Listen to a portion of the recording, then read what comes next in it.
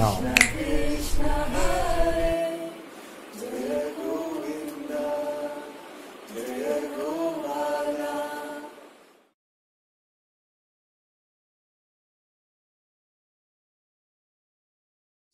You see? And I was saying to another young one the other day, because she said, sometimes I feel like I want to jump out of this window, you see, and kill myself or something like this. And I said to her that you don't jump out of the window, you jump into an aeroplane and you come to Bangalore, you see. So, and I want to tell you also same thing, that instead of going with that kind of thing, you just come, and I think flights and things will also open soon. So it's not going to be that difficult to come. So the advantage of having a master, a living master, is that when it feels like it is too much, you see, he is available to you as almost like a physical entity, you see, to support you, to hold your hand through this. And you see, when things are a little more open and you find yourself a little more spacious, then he's pointing you to the true master within yourself. So you don't have to take any burden either way. You don't have to take any trouble of this sort in any way. So if something becomes too much and you feel like you're in too much pain, too much suffering is happening, just reach out.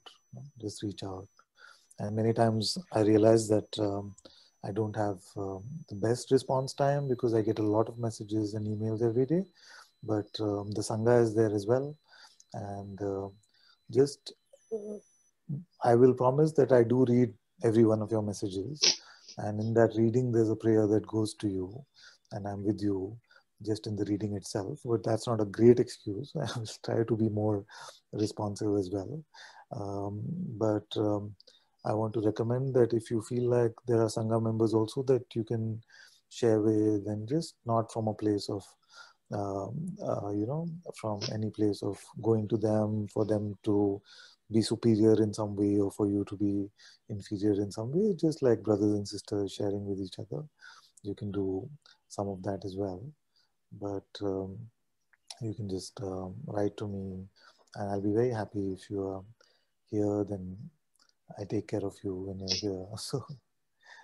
So these things, but when these things are just so strong, just easier sometimes to just let it go and let me handle it, rather than trying to be too strong and saying, but this is just a thought and it's just, I should not be feeling this, you see, because that creates like an inner war, which can be even more difficult to deal with.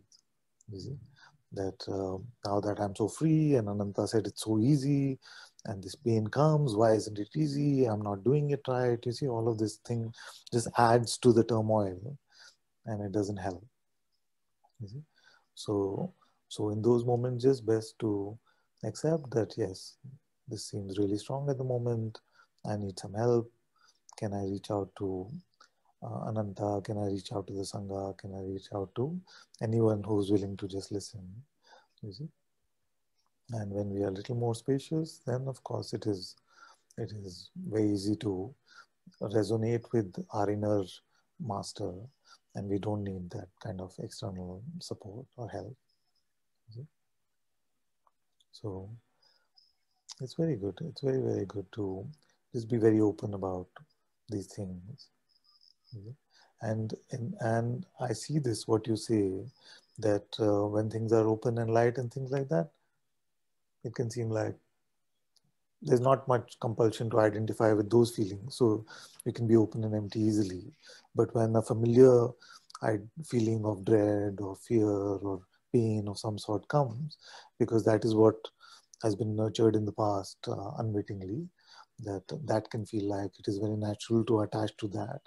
You see? So firstly, just to notice that has been a good thing, and you don't have to beat yourself up about it. You see, you've noticed it, and your noticing is all that is needed. But if it feels too strong, then rather than getting into any sort of mode that I just want to put an end to all of this, you see, because how do you know what that is a doorway into? We don't really know whether that is the end to anything at all, you see. So it's best you reach out. It's best if you can come. All of this is better than any idea your mind may be presenting.